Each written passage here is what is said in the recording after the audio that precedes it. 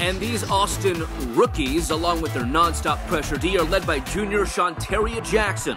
First half action now, and Brennan's height advantage showed early when Carly Heineman misses the corner three, but Tanya Beauclair is there among three Lady Bulldogs to grab the board and get the putback. Brennan out-rebounded McKinney North 33-22 for the game, so that meant McKinney North would have to hit their shots. Michaela Connor heeds that advice when Jackson finds her on the wing, and Connor rips home the long three. Second half action now. Megan Valdez is left alone in the corner, and she knocks home the long three.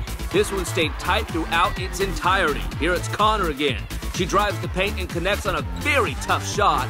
And when I said it was tight throughout, it doesn't get much tighter than this. Under a minute, tie game. It's Connor again. She drives, puts up a shot, and it drops. McKinney North goes up by 2, leaving Brennan only 3 seconds left. And that was your game winner as McKinney North upsets number 1 Brennan 37-35. And with that, a chance to play for a championship.